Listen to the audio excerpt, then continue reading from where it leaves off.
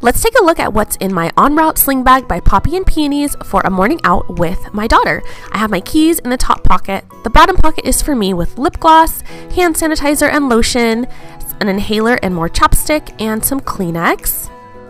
And the big pocket is really spacious. I keep my daughter's sippy cup.